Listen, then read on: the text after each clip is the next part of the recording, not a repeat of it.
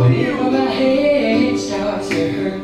before it goes from bad to feeling worse, I turn off my phone, I get down low, and put my hands in the dirt. I try to stop the world from moving so fast, try to get a grip on where I'm at, and simplify this dizzy life, and put my